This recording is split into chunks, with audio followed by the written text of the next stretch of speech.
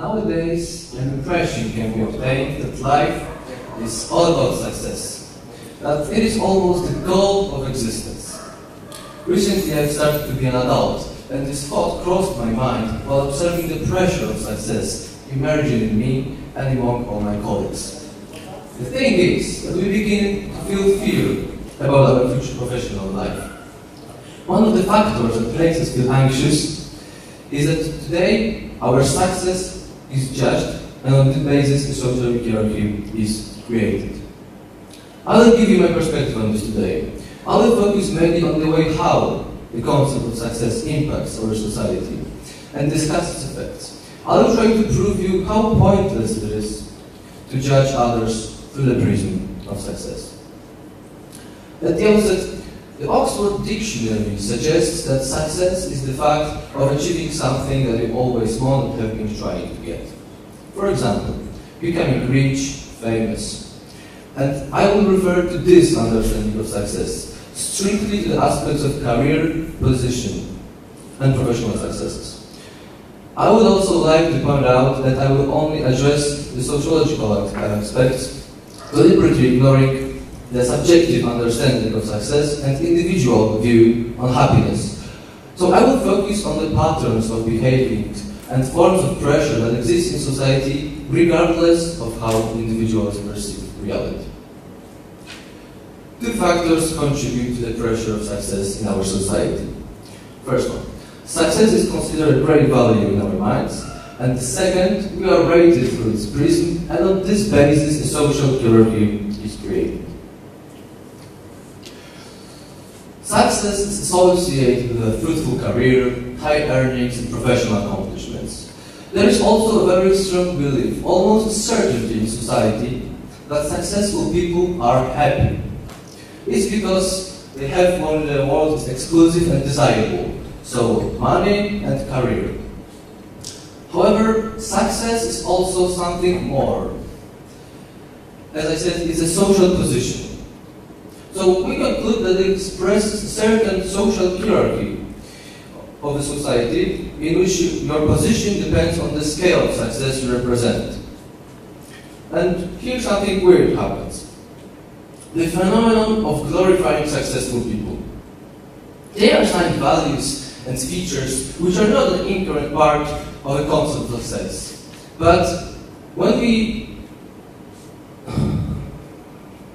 define someone as successful, we make several assumptions about this person, like his good education, extensive experience, intelligence, soft skills, and the management skills.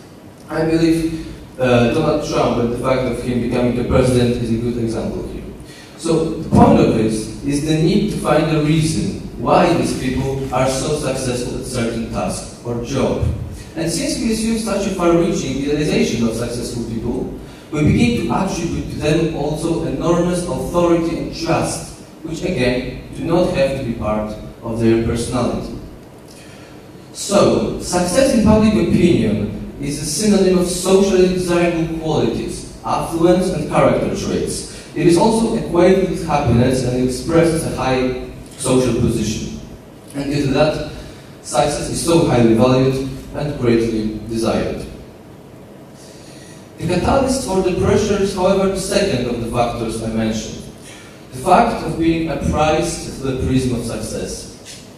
This is because we socially adopted success as a criterion for creating a social hierarchy. So judgment is just a tool that creates this hierarchy, and therefore it's so crucial for the whole issue.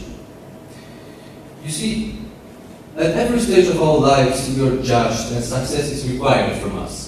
It's expressed through our dad's stereotypical desire for his son to be the best footballer, then through school pressure for good grades, and finally with a rat race on the way to college and obsession to find a well-paid job. So studies, school, work, our success and career is measured everywhere. It determines our social position and the way we are perceived in society. It's important that it's judged by people who are considered as authorities by us, especially in the early ages of our lives. So, our parents, friends, teachers, the entire school community, as well as the fact that we are surrounded by examples of successful people and certain career paths that have already been chosen. Again, our parents own celebrities on whom we model ourselves. And you see, the thing is that we cannot stay indifferent to all of that. All these factors, all these people influence in some way. So, what are the effects?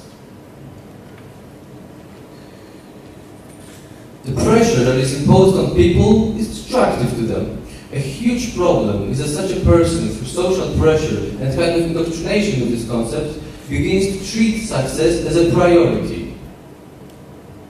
A society requiring success begins to create a necessity of it in the mind of a young person.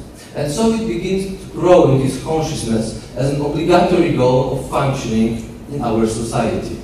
And again, this is because success is equated in human mentality closely correlates with happiness, and the pressure is thrown on the young child by parents and school, the entities that shape him most, whom he trusts the most. For example, it's no longer just our parents' little secret dream of their son becoming a CEO, but the pressure that is placed on by parents in the position that is identified socially with success and happiness. These aspects create in trying to make a huge need, a huge pressure to become one. Research shows that as much as 60% of young British between the age of 18 and 24 are so stressed by the pressure to succeed that they feel unable to cope with it. So it can be seen that the very fact of creating such enormous pressure can be destructive for young people. Focusing on achieving professional successes can lead to being unhappy. It can prevent them from developing hobbies and passions just because they are considered low paid. And also, the size of the challenge makes them feel afraid and scared of the future. The negative aspect of combining success and happiness can occur here. It may turn out that a successful person is not happy at all. That happiness, the prospect of happiness that was instilled in him from the beginning never came. Then this person has a huge dissonance. He exists in society that constantly postulates that success is happiness, but then he is not happy after all. What about unsuccessful people? A tremendous amount of work and time put into it, which ultimately did not achieve their intended goals, will result in a feeling of wasting your life. Due to prioritization and enormous ambitions for success, failure will result in low self-esteem. So, as you see, in both groups, either successful or unsuccessful people, pressure of success can cause mental issues, communication problems, or even alienation and stigmatization. I will now return to the subject I raised at the beginning of my speech, which is the pointlessness of all of it, the complete redundancy and injustice that this whole harmful mechanism entails. To address this topic, I will talk you through the situation that began my whole idea of this TED Talk. I started to think about this issue by reading some comments about one of the F1 races. For sake of clarification, F1 is just cars racing on track where drivers compete for the highest places. And while reading these comments, I came across discussion that absorbed me very much. There were two drivers discussing it. The first one is blessed with an incredible talent, exceptional skills and speed. The second one is a good driver, but his father secured him a place in racing by buying him an F1 team. Public opinion significantly elevated the driver of great talent and valued him over the rich one. Somehow we begin to like and exalt the driver with a talent more than the one with money. However, I started to analyze these two factors which make them successful. So, one driver was given a talent, which scale is unique throughout the whole history of the sport. On the other hand, the second one was born in a wealthy family, which enabled him to get into the sport. However, none of them had the slightest influence on receiving this trait. It was assigned to them randomly at birth. However, this trait is so important that it determines and defines their lives. Drivers are therefore characterized based on the factor that is completely independent of them. Moreover, it's judged completely subjectively through the prism of a certain social conviction that talent is nobler than money. However, the rich driver suffers from it because both factors are equally uninfluenced by them. But still, they determine how they are valued as drivers and as people. So, we can see here the pointlessness of valuing one success based on talent over another based on money. They depend on several various factors that we could not choose or predict. But this mechanism also works in other situations, and it similarly shows the absurdity of making success a criterion that determines hierarchy or social position. Success depends on thousands of factors, and most of them are beyond our control. Most of them are given to us at birth, like talents, intellect, preferences, development opportunities related to living in a certain country, or a family, which again is crucial to our development, or even a gender, which cannot unfortunately still be an obstacle nowadays. All these above mentioned factors, elements of our personality, or factors setting our reality, are completely independent of us, or our consciousness, but they are fundamental and crucial for our lives. Success is only the product of cause and effect chain that guides every element of our life. There are also many factors responsible for that we today address in this particular way. Fashion, culture, our wealth, the form of event we attended to. Everyone realizes that in this case, some factors influence our decision. However, judging success, we begin to ascribe to men some divine agency, total responsibility for a state of affairs. But yet, too many factors are completely independent of him to consider it true.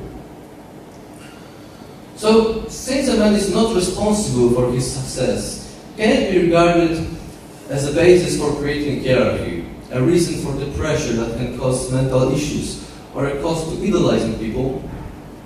Well, I'm leaving up to you.